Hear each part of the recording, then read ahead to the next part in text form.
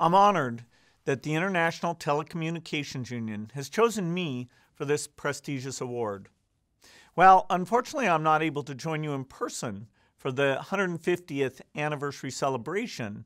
I'd like to take this opportunity to talk about how your work contributes to a breakthrough that will improve the lives of the world's poorest over the next 15 years and beyond.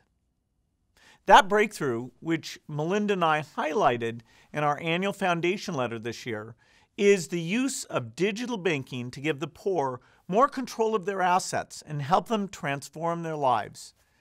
Historically, people at the lowest income levels have had to make difficult choices about how to use their limited financial resources.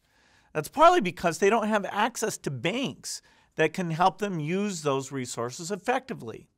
As mobile digital technologies spread to even the poorest and most remote regions of the world, we have an opportunity to reach this underserved population and bring it into the global economy with expanded access to savings accounts, lines of credit, and other financial services.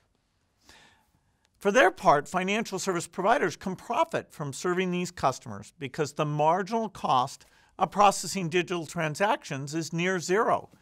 In other words, these technologies can make the expansion of financial access a winning proposition for everyone. Now, for the world to seize this opportunity, we need the innovation and expertise of the global telecommunications industry.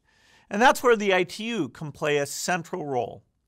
By encouraging greater technical standardization in the digital financial services sector, by improving the quality, reliability, and security of services in low-income countries, by providing a better coordination between telecommunications authorities and financial service regulators, and by advocating simpler, more intuitive mobile technologies to ensure wider use by individuals who may be illiterate or unfamiliar with digital systems.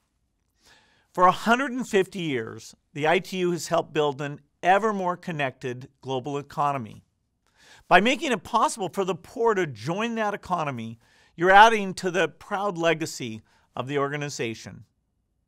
Thank you very much for this great honor, and congratulations on your 150th anniversary.